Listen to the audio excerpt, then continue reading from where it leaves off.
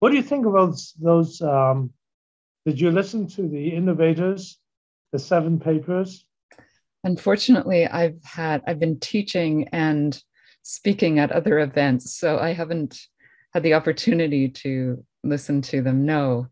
Can you tell Some me a very bit interesting more? ones, I think, certainly in the field of, to me, engineering, so to speak, and AI. There's a Japanese investigator who showed that they created kind of like a robotic hand Uh-huh, yes. uh, that a motor sense signal, and then it's for people's stroke who have trouble with the upper hand extremity Hmm. grabbing things. And it's got a glove, and it's got well, there you go. Anyway, it's got sensor, and I thought it was really good. I mean, Right. I thought you would be interested in hearing that. Yeah. Another person looked at microwave assisted endoscopy, looking at signals Ah, of polyps, which is great. And yeah. then there's one on simulator for virtual reality, doing use simulation. So I thought those would be, I mean, they're really good social science, medical science, but those are the engineering ones. Yes, right. Yeah. And were they all in that sort of assistive technology or rehabilitation theme, or were there? No, some were diagnostics, some were rehab, as you say, assisted technology, and I think one was really like a virtual reality. Yes, yeah, that's great. And Which, hi, Claude. hi, Claude.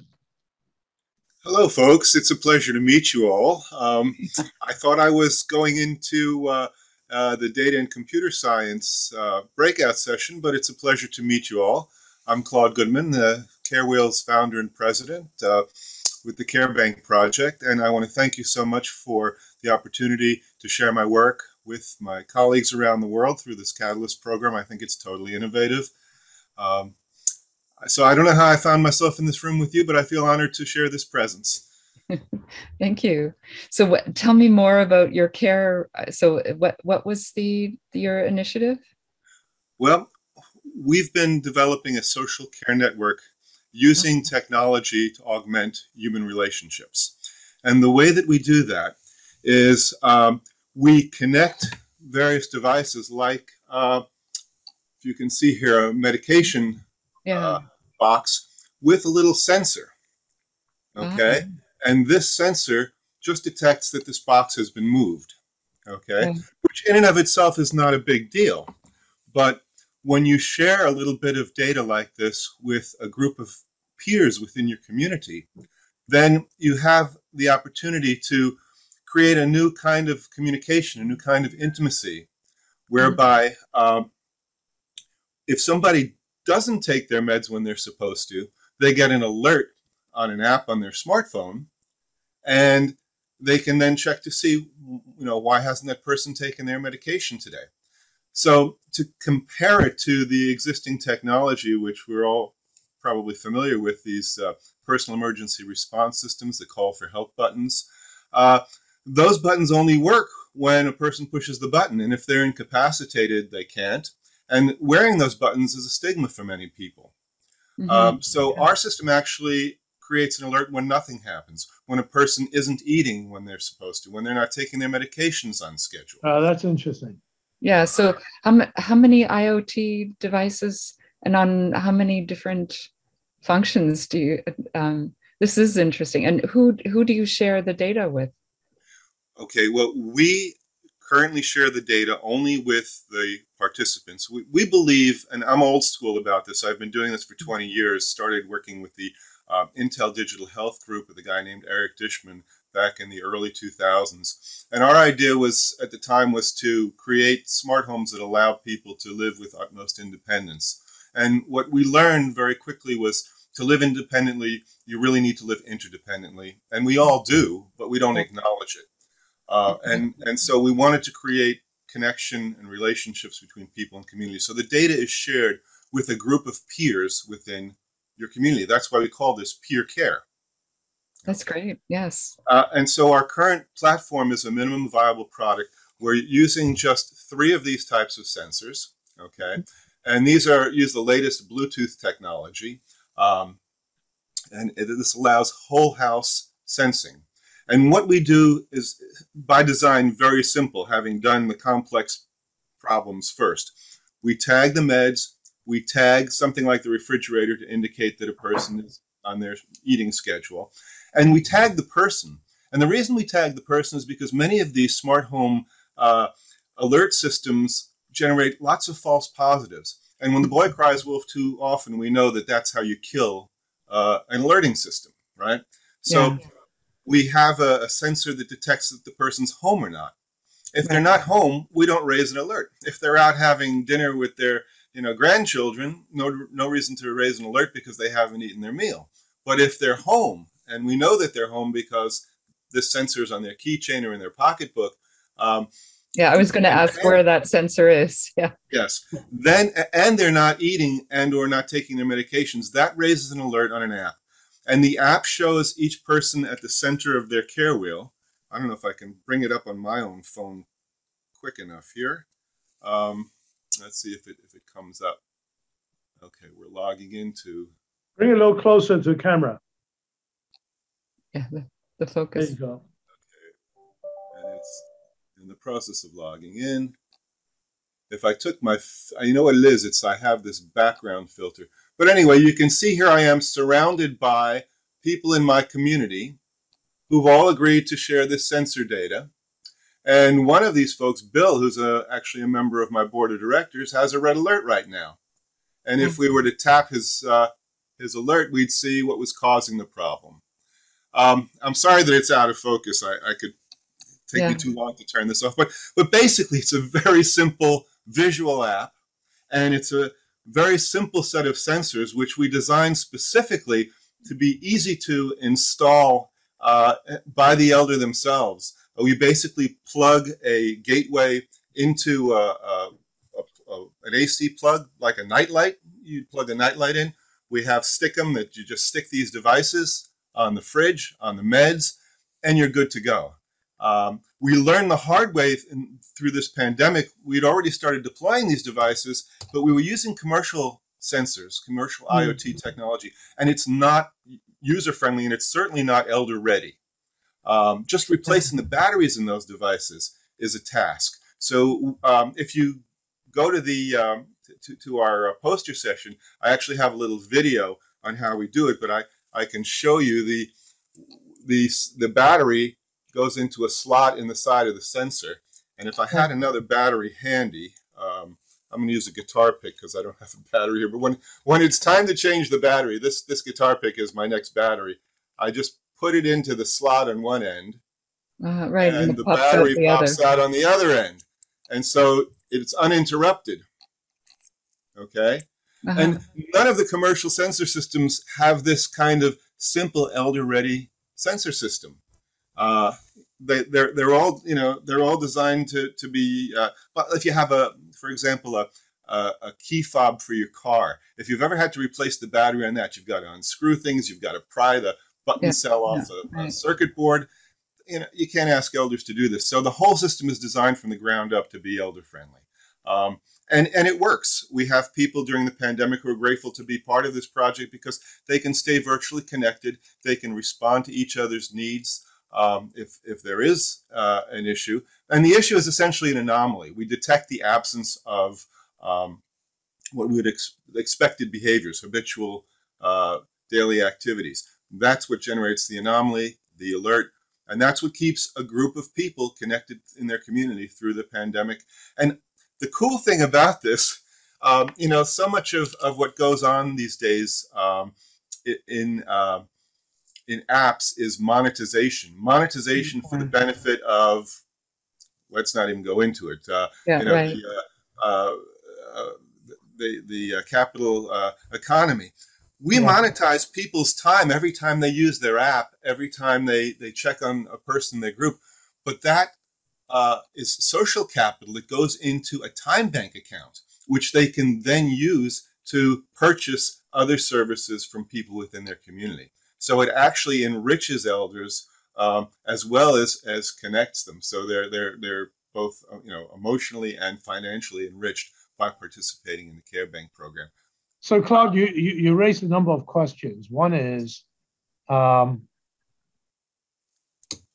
do people know about this app, and how big is a network of people using it? And then, as I think I'm glad you raised the issue of monetization. It's more like, how do you sustain yourself financially? I mean, is this a product that's in the market? Great questions. The way we currently find participants is through groups of people who already acknowledge the importance of social connection. Here in the United States, we have something called the Village to Village Network, for instance. These are elders who recognize the value of being connected to each other in their community. They already have an ethos of neighbors helping neighbors. So this just provides some technological context for them to do that. And cooperatives as well. Yeah. I mean, I like the fact that the connection is not sort of a, not paternalistic, but the notion of someone overseeing that it's a peer-to-peer relationship, and that you're creating a circle, and that people are choosing who it is within their circle. Are there also multi-generational circles? So can people choose to add individuals that are from other or within their family circle, or that they know within their community? That's a very good question, very perceptive. In the current version, it's just a group of elder peers who are cohering through this. Which is great.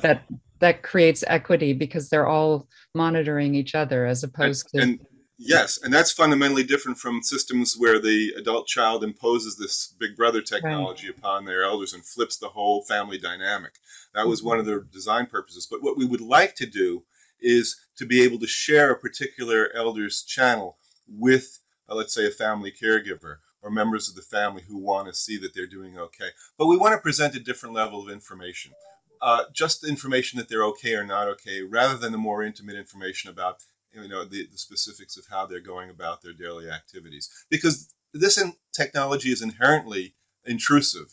And we want to minimize that feeling of intrusion or loss of privacy by making it equitably horizontal, peer-to-peer, and share this kind of information judiciously with the people who are the prime beneficiaries. But absolutely, we'd like to add people. We want to make this intergenerational. This has tremendous value for people of all ages living with disabilities. Because it's all about independence through interdependence. And Victor, you asked another question about how we can support this.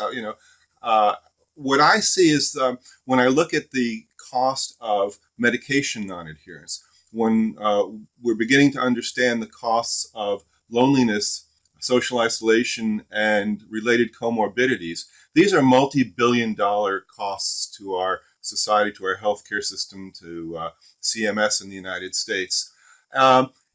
If we could just share a fraction of those savings, we would be able to build out this Care Bank platform to serve the country. And ultimately, I like to be able to share it with the world. So this Catalyst Award was a tremendous opportunity to bring this idea out into the world, because it's very hard for a small nonprofit like CareWheels to get the kind of attention and traction that we need to do what my goal has always been, which is to empower elders to take better care of ourselves by taking good care of each other. And in terms of analyzing the pattern and what causes it to be red, how do you capture the pattern? How do you determine that there is red without false alerts as well? Right now we're using a rules-based system. We ask the person what their medication schedule is, and we put that into their profile. We look at normal breakfast, lunch, dinner time windows. But I've done work in the past with machine learning experts, and what we would ultimately do in a production system would be to have some self-training, have some machine learning based on a person's patterns of how they're actuating the sensors. And after a week or two, the system would be able to do it predictively. And of course, with a machine learning system, it's constantly learning. So if a person's patterns change over time, that would be detected. And some of those changes might be clinically significant.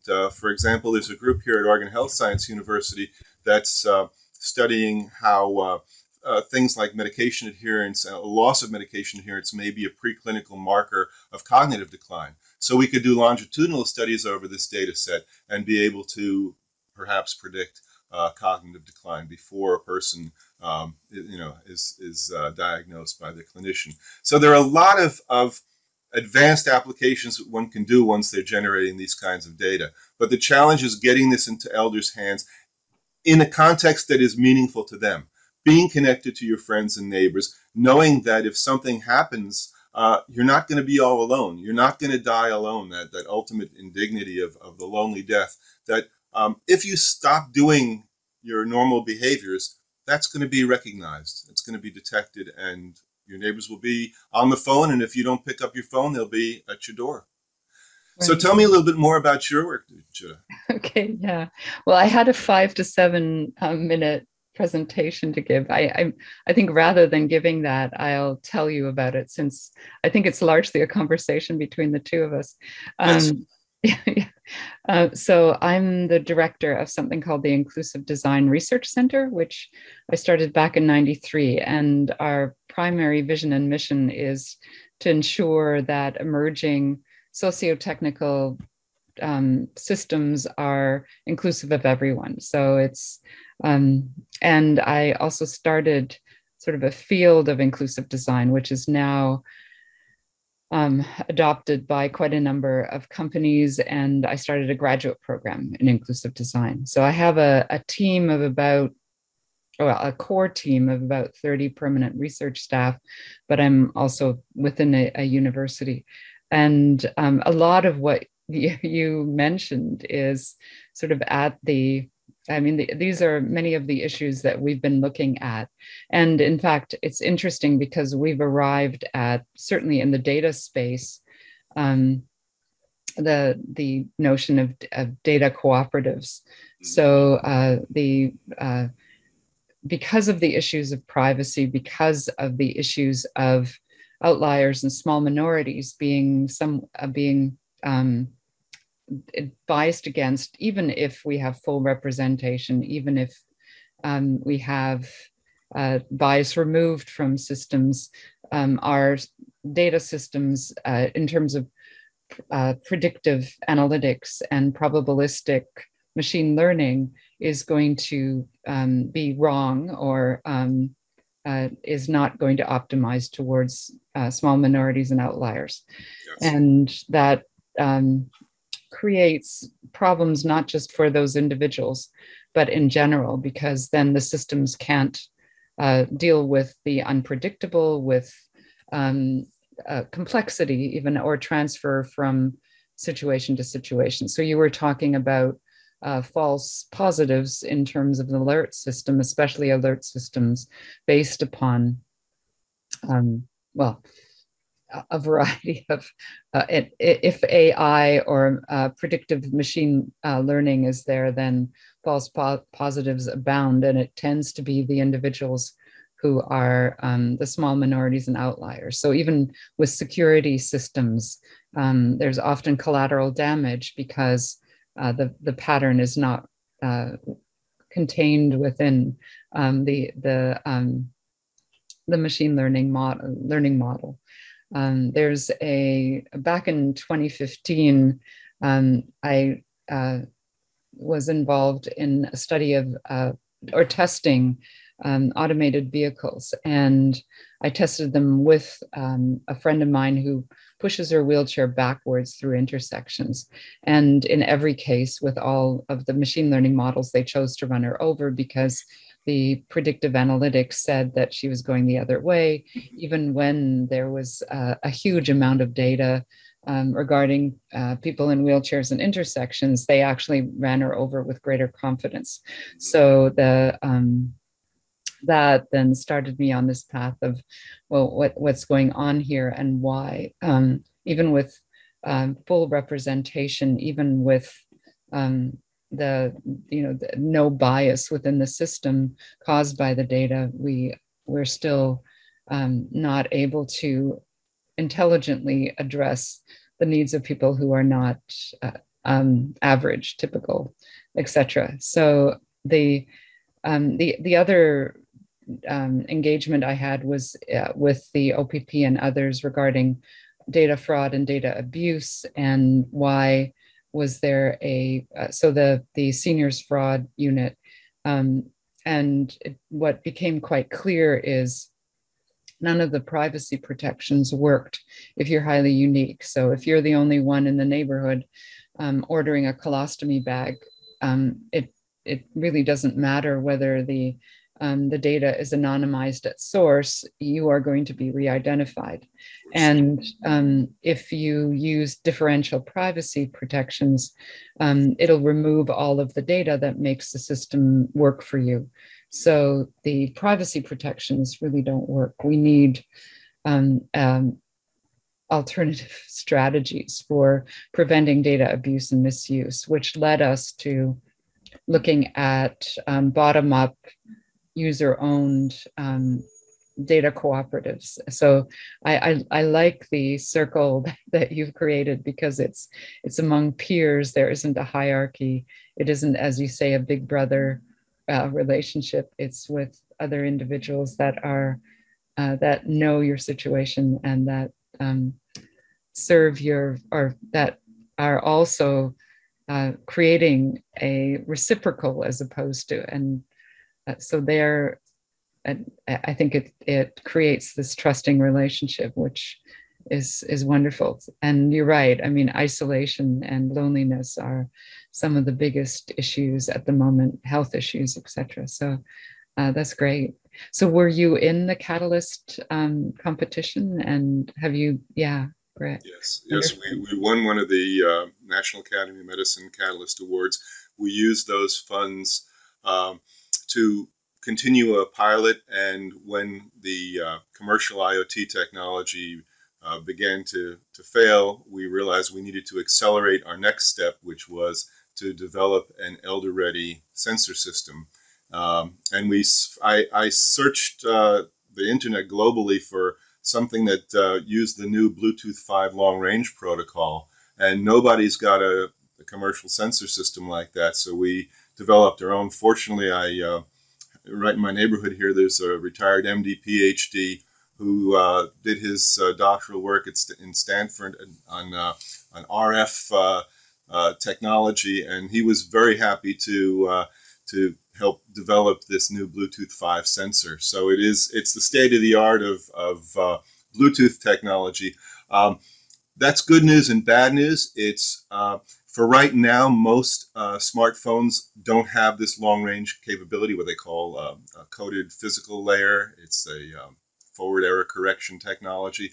But it's a protocol that will be incorporated in more and more devices. So we're currently using a Bluetooth 5 to cellular gateway, which is just a little box that plugs in on the wall, as I said, which is nice for people who don't have a smartphone. They don't need it to participate. But that adds substantially to the cost of both the hardware and also the cellular connectivity. But I imagine that in the next year or three, most smartphones will have this capability, which means we can use a smartphone as the gateway and reduce the cost of the sensor system to under $50.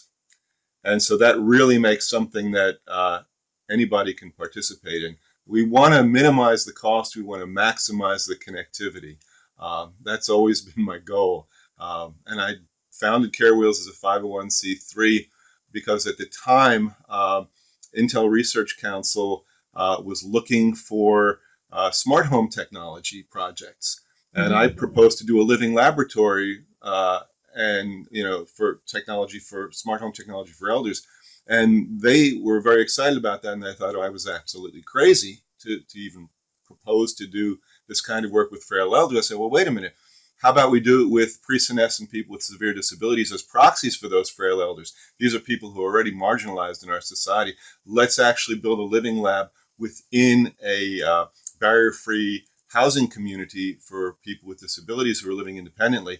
Give them all this technology. let them play with it and do participatory design research. Let them tell us what works. And we thought they were going to tell us, voice activation works better than buttons and so forth and so on. But what they really told us was sharing our data within the building, within our group, is what helps us, because we already know we need each other in order to survive. And by sharing this data, we can do that better. That was the aha that led to the whole Care Bank project. They taught me what works. And yeah.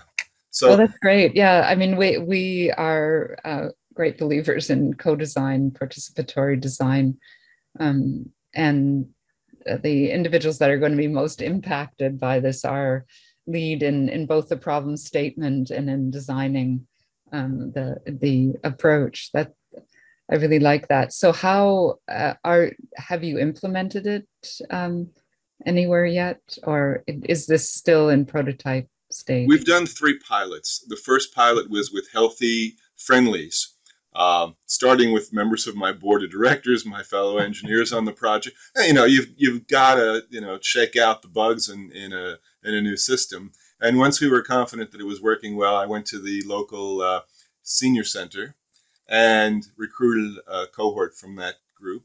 And then one of the people at the senior center belongs to what we call a NORC, a naturally occurring retirement community. And so this gave us an opportunity to work with older elders, our eldest being 95 years old.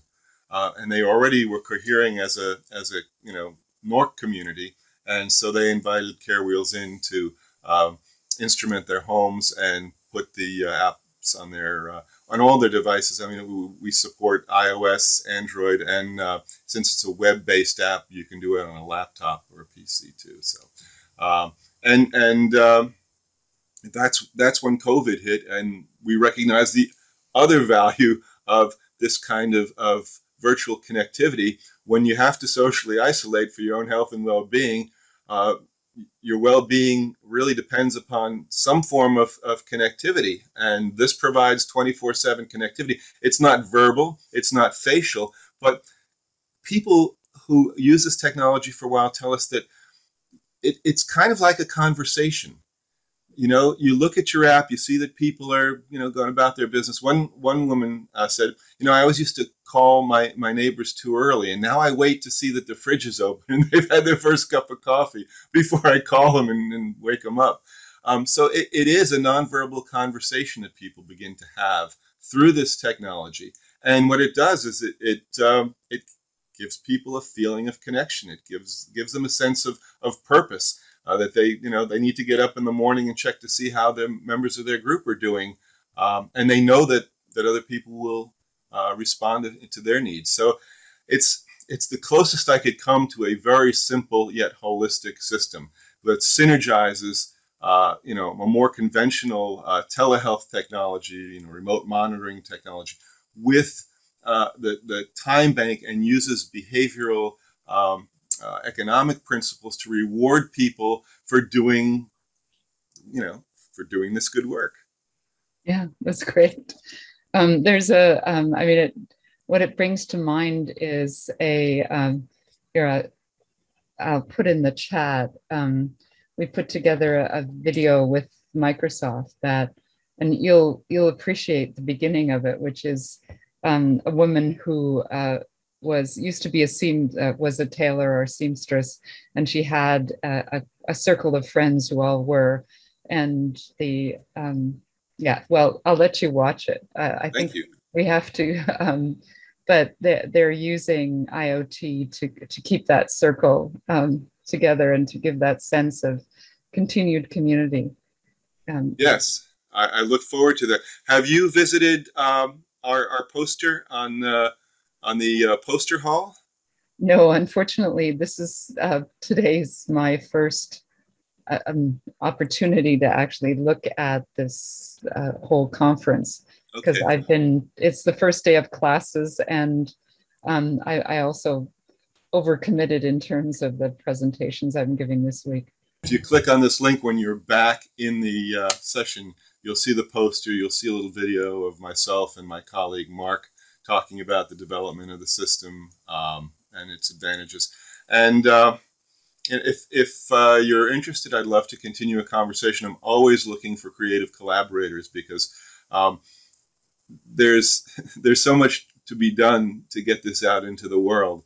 If I have one regret, it's that I've been working in this field of gerontechnology for 2 decades, and I wasn't ready for the pandemic. I didn't have, the system wasn't out in the world where it could have really had some positive impact on both the environmental and social determinants of health prior to the pandemic. So I call this a social care network for the pandemic and aftermath. Yes, right. And we have an international partnership, including with, well, quite actively with Finland and Norway and a variety of other countries, Spain, Ireland. And there we have something called the Shared Wisdom Project, which I think this sounds like something that it would be great to share with our Shared Wisdom Project. The Shared Wisdom Project is, I can send you, or well, the best way to get to it probably is our